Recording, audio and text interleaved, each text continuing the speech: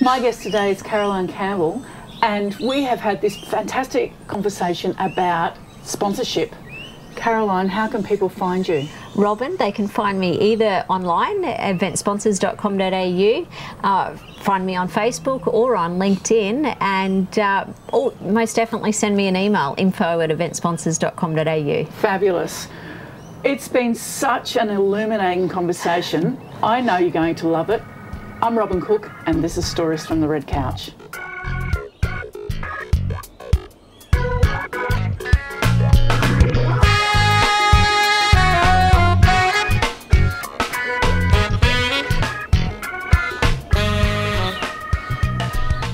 So Caroline, it's challenging everywhere in business, like right across every industry. It's incredibly challenging.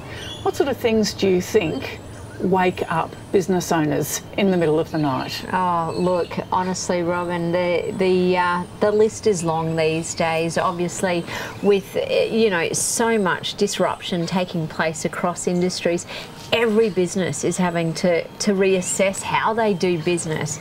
And of course, coupled with that, the costs of doing business are going up and the returns are being diminished because of the level playing field that really exists now. So businesses are going to have to get a lot smarter into the future, and certainly many industries are facing that as we speak right now. So it's a challenging time. And I guess that they really need to be able to differentiate themselves from their competitors, don't they? Yeah. And look, it's work out what's unique about them. Yeah, it's very much a marketing challenge for many of these companies, and it's about finding out what they can do to stand out from the crowd. Because there is so much clutter, and clutter not only obviously in terms of bricks and mortar for many businesses, but certainly online is a very convoluted space at the moment, but it's where everyone is. And businesses have to go there because that's where their target market is. That's right. Yeah. I find that lots of businesses talk about stories now, and they have a story to tell, or they come in and align themselves with various elements in the community and help to share a story through that.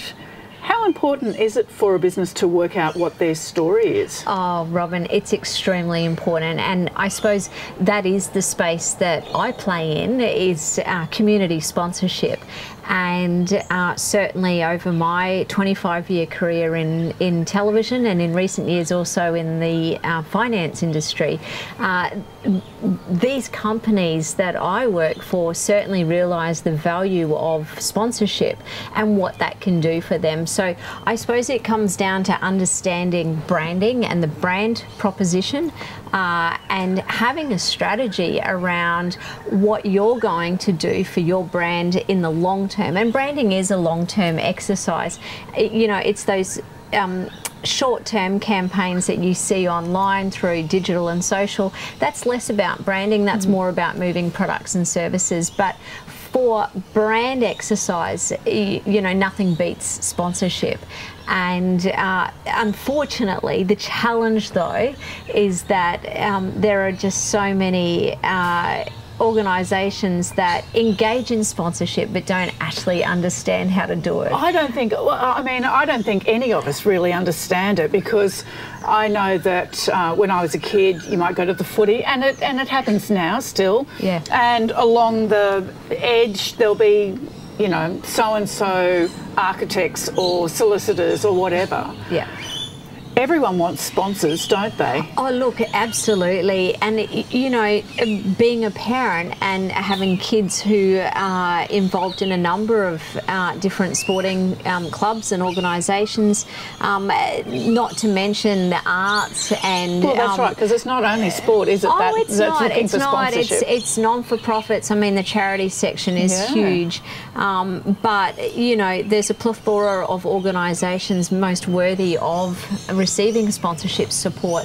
But I think where the disconnect is in terms of what sponsorship seekers are offering up to sponsors and what sponsors want in return. Yes. And it's having that understanding of what they can both bring to each other, but bring in a smart way. So you'd mentioned earlier about having signage on perimeter fencing. That's all very well, but it's not necessarily engaging with the target market. No. And that's the cornerstone of best practice sponsorship, is creating a win not only for the sponsorship seeker and for the sponsor, obviously, who has their business objectives behind it, but also making sure it's a win for the event attendee or for the family or the member of that sporting club or community because group. You don't really want the sponsor element to overshadow everything else, do you? It's really subliminal messaging, and that's the key. I mean, sponsorship is easily one of the most powerful marketing platforms available. You know, it engages on a level that's far greater than what you can actually achieve through social even, but it's got to be done well. And I suppose for me, with where I'm at with my research, what I've come to understand is it's very much about understanding what makes people tick, and for brands to be able to tap into that. What are the fundamental human needs that we're all trying to have fulfilled when we participate in endurance events or other, community events or sponsorship, or, when we're part of a club? What is it that makes us want to be part of that club? What are the values of that club? But then from a brand's point of view, they need to also have a very firm understanding of what their value set is, and then ensure that it's a brand fit. Make sure that there's an alignment between what the sponsor seeker is looking for and what you are looking for. So as an example, if you're, let's just say that you're a new startup organisation, a strategy might be to actually look for a sponsorship of an organisation that's been well established. So it's got that credibility already in the marketplace, which bodes well for you being new to market. So there has to be a very clear strategy. The strategy needs to be linked to the business goals, but then it's about leveraging. Yes. So that's well, and I was just thinking that from the businesses or the sponsors' perspective, it's not about getting money in the bank straight away, isn't it? It's not like selling a product and you're walking through the door and it's an exchange of money. So how does that work? I mean, that's a real mindset in itself, isn't it? It is, Robin. And not only that, there's a misconception with sponsorship that sponsorship is all about driving a return on investment, and I beg to differ. As far as I'm concerned, sponsorship is about creating brand awareness and about changing perceptions and behaviour. So you want to get return on investment, you want to drive sales and generate leads, that kind of stuff. Leave that stuff to your social and your digital, but let sponsorship speak volumes in the hearts and the minds of the people that you're trying to reach. So I think sponsorship needs to be a hell of a lot more authentic than what it is, and a lot more genuine, such that you are actually making a meaningful contribution to that organisation. So it's, and I think people are very savvy these days too. They know when a sponsor's really just coming in there to try and sell. Well, I'd agree with you. And you want to be in that moment. So if you're in the sporting arena or seeing a performance or whatever, it really does bring that emotion out in the participants, doesn't it? And so if they're seeing that these businesses and organisations are supporting you to enjoy that and supporting the players or the performers to present that, that's really sharing the love. 100%. So what it's about doing is amplifying the good things about that event experience, but amending or fixing or eradicating those things which are less enjoyable. So whether it be the queue for the portaloos, or the heat, or whatever it else might be, that's a sponsor's opportunity to make a difference in very subtle but meaningful ways that greatly improves the event. I love that practicality. Exactly, because Robin. it's a reality, isn't it? It is. And it's the thing that you complain about if you have to stand for a half an hour in a queue. It is. You're going to whinge about that. Those are the things that make a difference in the hearts and minds of consumers. But as well as that, what sponsors need to also be doing is they need to be leveraging their sponsorship 365 days of the year. So not just on the day of the event.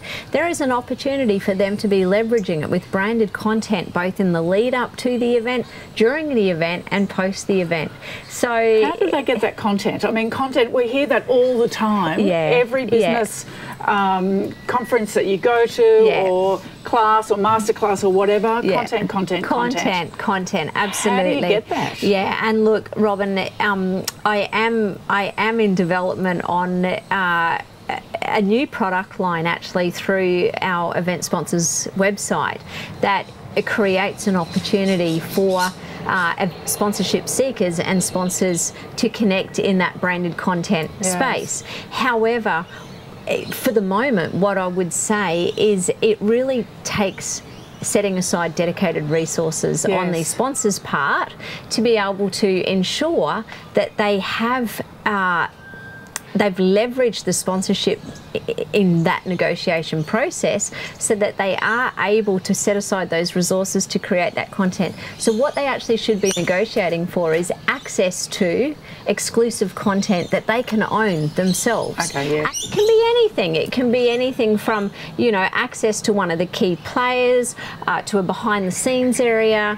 to a performance that no one else gets access to. There are so many different things that a sponsor can do, and it's really not that hard because we've all got smartphones. It's very, very easy to create content, to brand it, and then to share it with the community that you are part of. What's the best way for a community group or an arts group or whoever to make contact with sponsors? Because I've been in groups like that and you think, oh, should I ring them? Should I go and see them? What language do I use? Very true. How do you do that? Because you don't want to burn your bridges.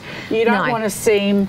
No, Robin. Aggressive. And that's right. And you really do have one take at it. You've got one chance to get it right. So I think first and foremostly what I would be suggesting is that you do your research. So you actually do your research on who might be a potential brand fit for your event or for your organisation.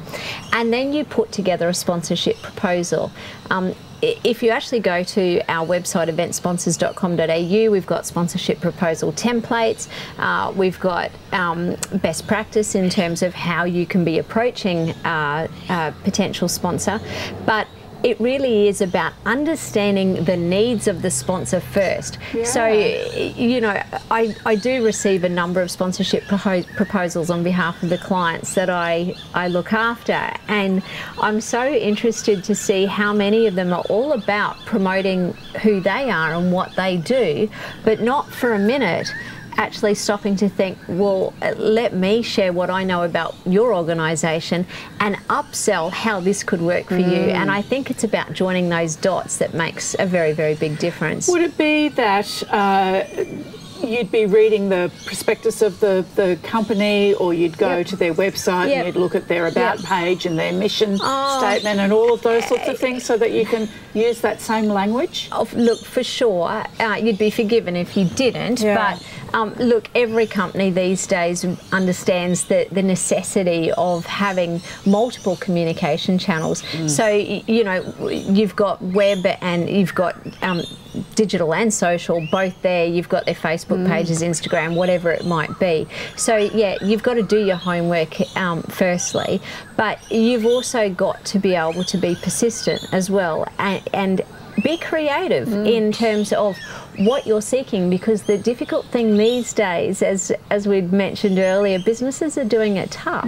So cash, while cash is king for sponsorship seekers, it's not very easy to come by. So more and more these days you actually see in-kind or contra agreements being struck. That might be sharing an event on their social media. If a business has got a large social media following and you're trying to sell tickets to something, it it might be as simple as just sharing it. Absolutely. It really is, I suppose, sharing like for like value and finding those opportunities. So I think certainly the critical point is it's not one size fits all. Sure. So any sponsorship proposal that goes to a potential sponsor really needs to be a bespoke opportunity and a bespoke agreement, because there is nothing worse than being a sponsor and seeing your logo perhaps, you know, on the end of a TVC or in a press ad or on a website or on e-marketing, and all of a sudden you look at the bottom of it and, you know, there's 16 sponsor logos. It's of very little value. Obviously, the more logos there are, the greater the diminished, you know, the diminished returns there are. So, you know, it's very much about understanding the needs and wants of the sponsor and thinking outside of the box in terms of how you can deliver. So what is it about sponsorship that gets you so excited? I know, Robin, you've been doing it for such a long time. I know, but it seems like such an odd thing to be working in. I love it. Well, I do too. Yeah, so what is it? You know, it's something I've always done. So I started in television in this capacity, fresh out of university with a journalism degree, and I was trying to get a foot in the door in the newsroom, but ended up in marketing and sponsorship instead, and that's where I stayed back as a 21-year-old. Okay. And so yeah, now is my 25th year working in that space, and I suppose what drives me is because I see so much funding that goes towards sponsorship, and yet it's just not well done. And so many people don't understand how to do sponsorship well, and I well understand all of the limitations that are there, you know, especially from a resources point of view, but also from a capabilities point of view. And I think any business these days really does need to invest in their capabilities, and you know, that can be as simple as just our own self-education to get better at it. So I really do, I absorb myself in it because it is my day job, but I just love it immensely, and I can see the potential of it, and I just feel right now it's a little bit mistreated, a little bit misunderstood. Well, and disrupted like any other industry. It's time to be disrupted, 100%. So, you know, when it comes to sponsors, what you were previously offering as value to a potential sponsorship seeker may not be that appreciated these days, because all of a sudden they've got their own capabilities. So you've got to keep reinventing and rethinking what you can offer up that is going to deliver them real value. So what would be best practice in the sponsorship world now? Yeah, for sure. So look, if I was to sort of, I suppose, give 5 key points around that, the first one is to leverage before you negotiate, because once the agreement's done, it's kind of done.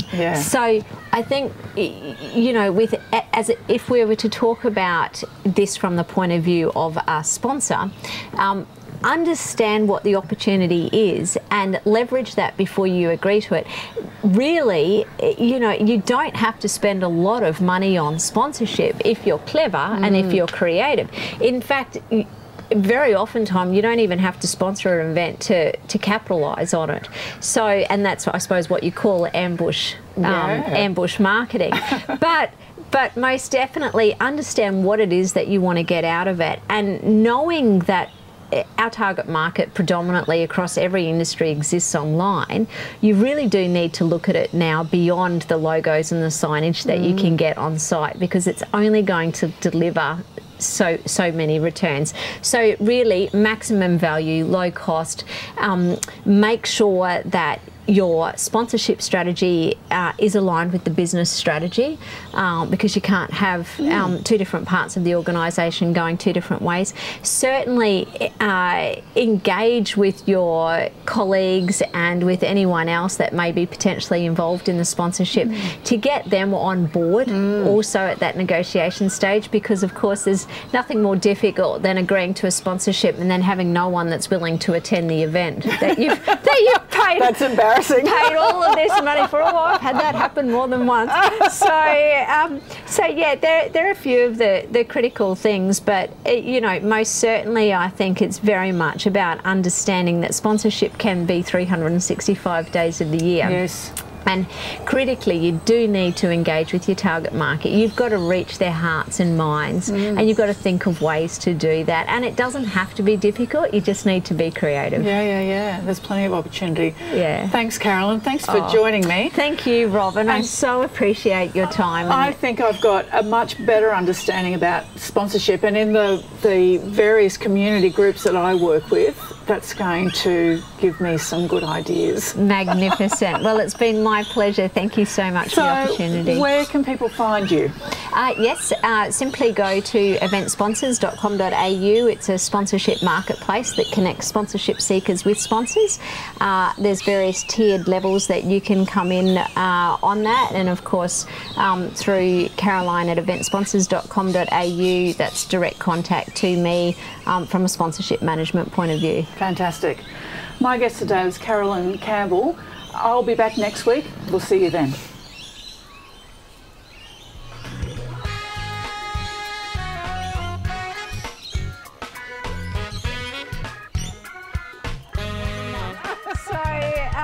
So yeah, there are a few of the critical things, but you know, most certainly I think it's very much about understanding that sponsorship can be 365 days of the year.